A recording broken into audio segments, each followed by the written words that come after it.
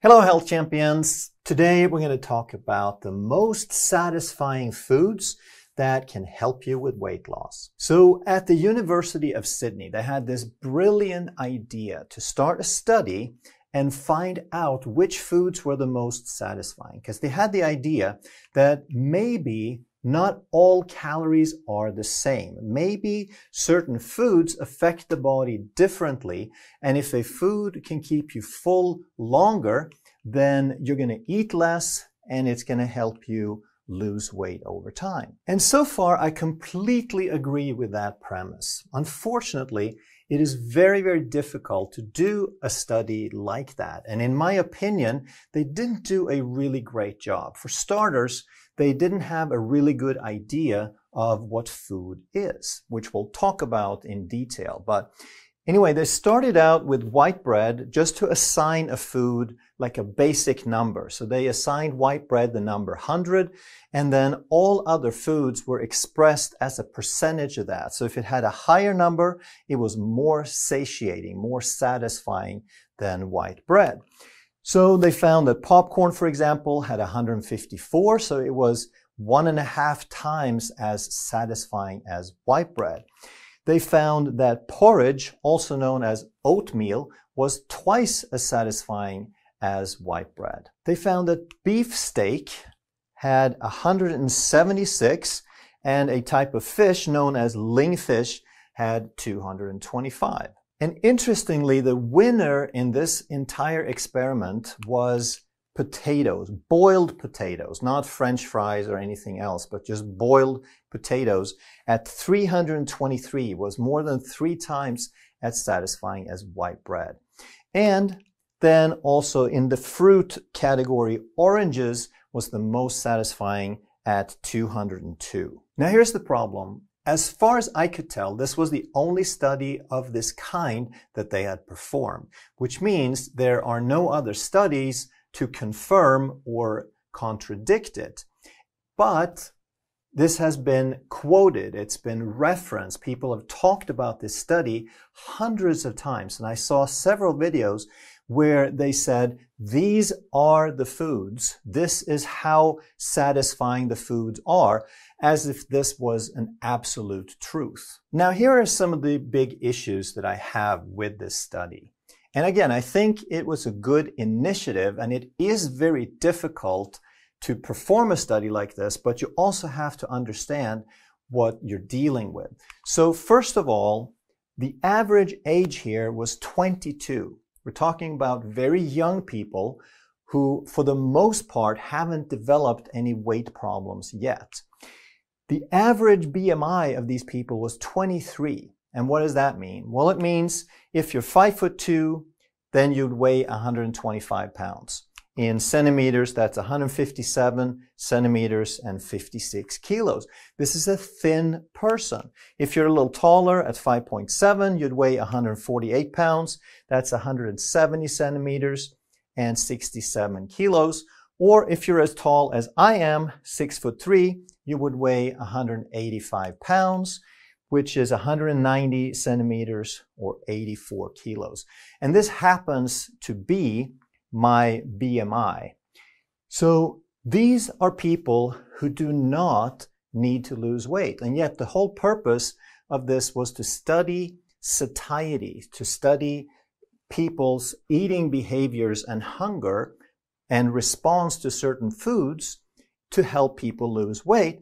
And yet you study people who don't need to lose weight. So there's a huge mismatch right there. The second issue was that, of course, they have to feed these people a fixed amount of calories. So they gave them 1,000 kilojoules, which is 240 kilocalories, or in everyday speak, we call it 240 calories.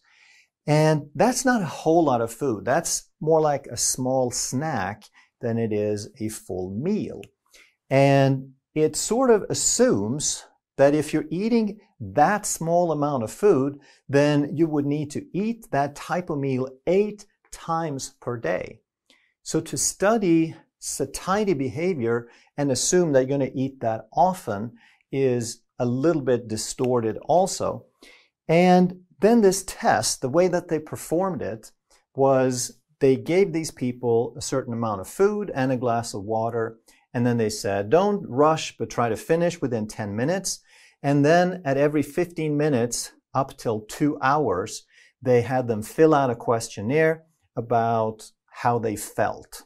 And if they felt like eating something, how full were they, and so on. So they only measured up till 2 hours. So again, we're assuming that if people are awake for 16 hours, then they would have to eat 8 meals of that type every day. Now, is that reasonable? Is that how we want to study satiety and eating behavior? Well, I think that is not how we should eat. But again, a lot of people think that we should have multiple small meals.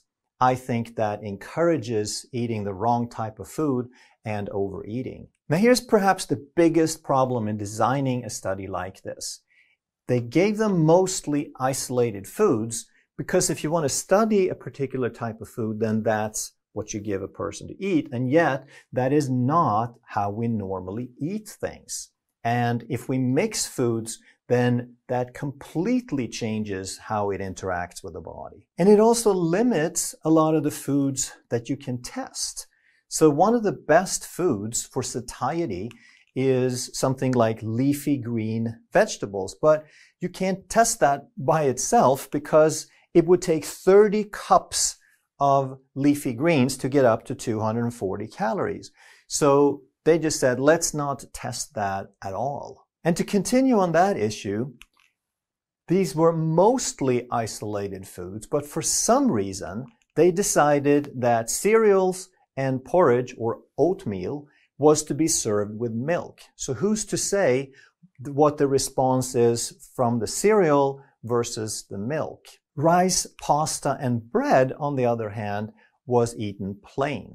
They had nothing at all with that except water. Now, the steak, when they served this, they cooked it the night before, and then they reheated it in a microwave and served it to these people with nothing else with it. And we'll come back to the steak because this was actually low fat. So you have a dry piece of meat that's reheated in a microwave. Now, that is not something that I would ever eat. That doesn't sound very satisfying. I would be desperate to get something to eat after I had forced that into myself. But another food in the high protein category was lentils. But this time now they cooked it with a lot of other ingredients. So they cooked it with onion and garlic and olive oil and tomatoes, and they spiced it with salt and pepper. So this was much more like a complete meal than most of the other things that they served. Now, the third issue has to do with their choices of food. And they had 38 common foods, as they called it, but 18 of these foods had more than 70% of their calories from carbohydrate. Now, this just goes to show how warped our perception is of what food really is. If we look more about how our ancestors would eat, like a paleo-type diet, there were basically no foods at all that would have over 70% of their calories from carbohydrate, because with our ancestors' food, you eliminate all sugar, all processed foods, all grains, and there's probably no foods that would get up to that level. And a full 27 foods had more than 50% of their calories from carbohydrate. So the vast majority of them. When I talk about food, I usually talk about how fat needs to be high and carbohydrate needs to be low, but the combination is terrible because the carbohydrates trigger insulin, which is a storage hormone, and now that insulin is going to store both the carbohydrate and the fat that you ate. So high fat, high carb is a terrible combination, and yet a full 33 out of 38 foods had more than 81% of their calories from fat and carbohydrate.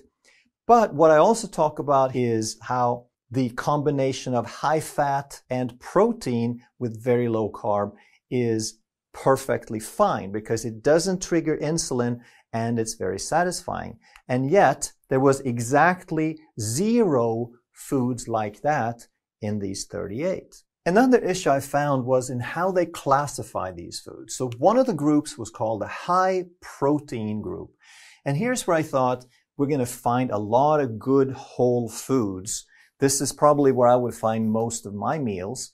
And yet, one of the items here was baked beans, which had 66% of its calories from carbohydrate, whereas meat has 0 calories from carbohydrate.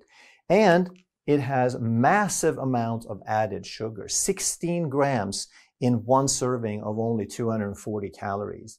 It's almost like half a can of Coca-Cola, and yet they fit that with the high protein group. Now, when I talk about beef steak, I'm talking about a juicy, fatty steak that has 15 to 20% of fat, where the calories are twice as many from fat as it is from protein. That's a good juicy steak like a ribeye. But in this case, they had all the visible fat removed. So we had a dry piece of leather, basically, with 4.8% fat. And again, it's so distorted that we get to learn that these are the foods that we're supposed to eat. Next issue was in the snacks and confectionery group. So here we had the Mars bar, which is candy, with 36.7 grams of sugar in it. But also in this category was yogurt. Now, I don't consider this yogurt at all. I do eat yogurt on a regular basis. I eat whole fat, full fat, plain yogurt. I add some berries and some stevia. But here they had 37.6 grams of sugar. There was more sugar in the yogurt than in the Mars bar. Now, in this study, they were smart enough to put that type of yogurt in the snacks and confectionery group. But hundreds of people have quoted and passed on this study. And how many of those, I wonder, are going to put the yogurt in with the dairy group? And now we learn that dairy and yogurt have these characteristics that they found in the study based on the sugar bomb. And we also need to be aware of what are we comparing. So in the snacks, they also had jelly beans. They served 88 grams of jelly beans, and they said that these have 5.3 grams of protein. This sounded really strange to me because as far as I know, there's nothing in jelly beans that would have protein. And when I looked it up, indeed, there was 0 protein in jelly beans. And they said that there should be 44.6 grams of sugar in that amount of jelly beans, whereas everywhere I looked, it was 71 grams. So obviously jelly beans are not food, but we need to ask ourselves, what are we comparing? And if they have a type of food in a study and they find a certain type of result, does that in any way compare to the food that you're going to find and buy and consume? Now, if I was to make a list of healthy, satisfying foods that would help you lose weight, there would probably be 0 brand name products on that list. And yet, on this list, 28 out of the 38 foods were brand name products. They were processed in some way. So basically, you've probably heard that if you want real food, you shop the perimeter of the store where the meats and vegetables and eggs and so forth are, and that all the processed foods are in the aisles in the middle. Well, they basically are picking 3/4 of all their foods from the middle aisles where the processed food is.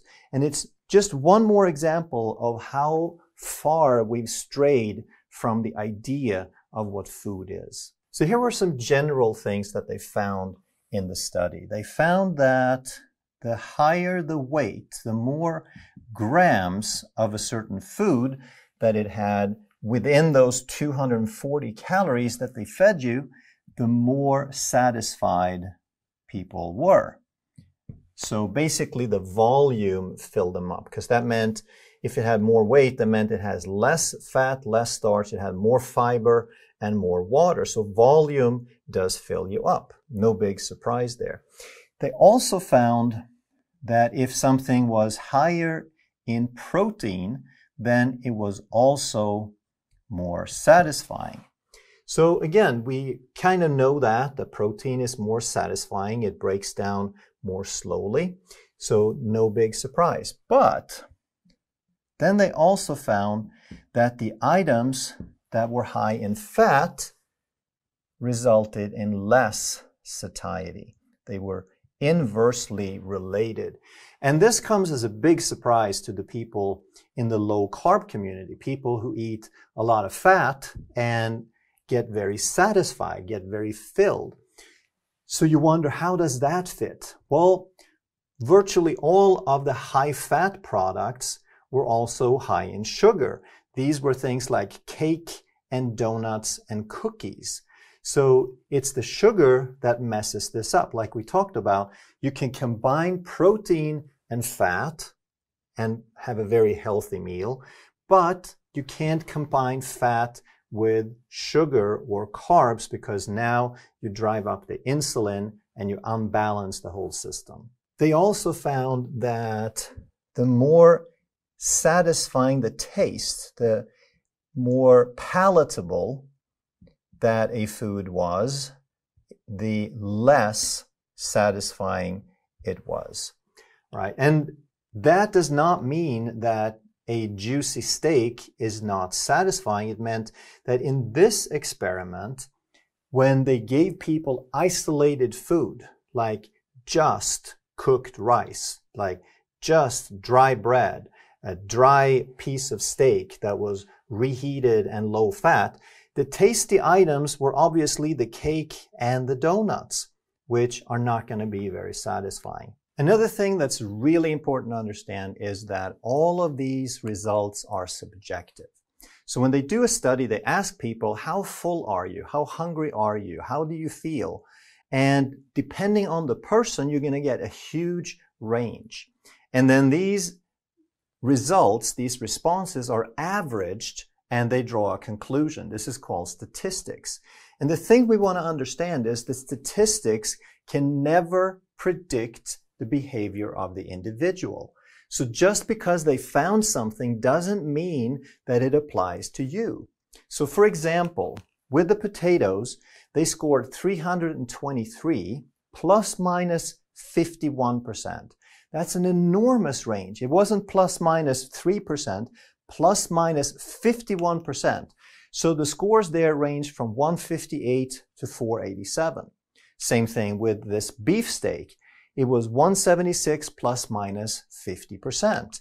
So those responses went from 88 to 264.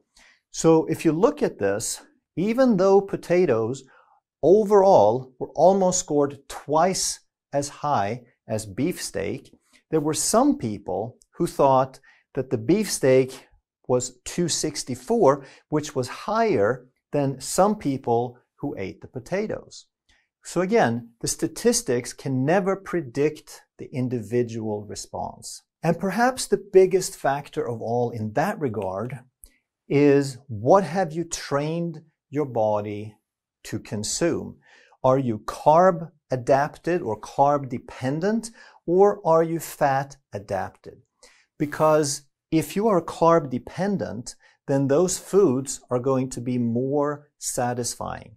Now remember, they only studied for 2 hours. They assumed that no one would ever go longer than 2 hours before they eat again. So in that sense, carbohydrates would work very well. And if you're not fat adapted and you eat fat, then it's not going to be very satisfying. You're going to be looking for those carbohydrates. So I hope you can see how very questionable these results are. Even though it was an honest effort, the intentions behind it were all good. I applaud that. But realize how difficult it is. And yet, this being the only study, it has been reblogged and it's been talked about in hundreds of websites and blogs and videos as the way it is. And we just have to understand it was a relatively poor selection of food. It is almost impossible to study food and satiety in this way. And yet, that is what is being repeated and stated as the truth. So here are the real most satisfying foods in my opinion. And again, we're not supposed to eat every 2 hours. We don't have to limit ourselves to 240 calories in a food. So when we eat food, I believe the most important factor for it to be satisfying is that it has a low insulin index. That means it is mostly consisting of fat and protein that don't stimulate insulin. And if it doesn't have fat or protein, then it needs to be something like a leafy green or a non-starchy vegetable that has mostly water and fiber that also don't stimulate insulin. And if you select foods like that, you can eat a lot of food without raising your blood sugar more than a few points. They level out your blood sugar beautifully. And if you level out your blood sugar, now you get satisfied and you get full for a very long time. So rather than measuring satiety every 15 minutes after a meal and concluding the experiment after 2 hours, I think that food should last you 6 to 12 hours. We should easily be able to go through the night and not wake up hungry in the morning. We should be able to have a meal and go for most of the rest of the day without having to eat again. And also, like I mentioned, my list of healthy foods would probably have few or no brand names, because if it's a brand name, then for the most part, it's a processed food. So I'm going to give you a list of 10 examples. These are not in concrete. These are not an absolute truth. Some of you may find these very satisfying and others not so much. So this is a trial and error kind of thing. Avocado. It's a very low carb, low glycemic, high fat, and high fiber. Fantastic food. Leafy greens. They are virtually free of calories, so they're not very satisfying in themselves, but they have a certain amount of bulk. So if you combine them with a healthy fat like olive oil and vinegar dressing, now that can become very satisfying. And then, of course, you can add some protein or some seeds and nuts to it. And again, we don't eat foods in isolation for the most part. Same thing holds true for non-starchy vegetables, things like broccoli and cauliflower and asparagus and Brussels sprouts and so forth.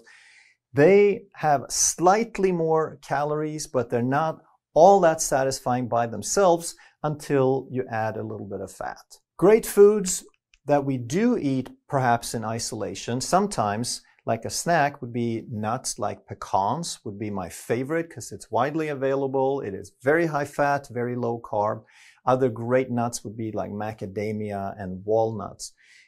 I sometimes eat pecans by themselves, but for the most part, I would put them on yogurt, for example, which would be whole plain yogurt, perhaps with some ground up flax and chia seeds. Another thing I often add to that yogurt would be pumpkin seeds. Seeds and nuts are both high protein, high fat, and low carb, almost without exception. Some more examples of good, satisfying foods would be beef and chicken and fish. And I would, again, prefer to have those, or recommend that all of these would be relatively high in fat, because protein by itself, dry, low-fat protein, is not all that satisfying. It's better than a lot of carbs, but it doesn't really become that balanced meal until you have a good amount of fat with it. And it doesn't become a problem unless you have carbohydrates or sugar with it. If you combine these meats with some of the first items on the list, the low-carb vegetables, now that's a very, very satisfying meal. And some other examples would be things like cheese and also high-fat dairy. And down there, we probably should include also eggs, but you want to make sure that you eat the whole egg. It's the nature's perfect package. The egg with the yolk and the white. When you eat the white, it is much less, vastly less satisfying because it doesn't have nearly the food value. Now, if you want to dig a lot deeper and start understanding the body at a whole other level, I've created a blood work course, and I've put some information down below if you want to check that out. There are 15 hours or more of recordings by now, and there are 9 modules altogether. For each module, there's an overview of a topic. There is a discussion of lab ranges versus optimal ranges.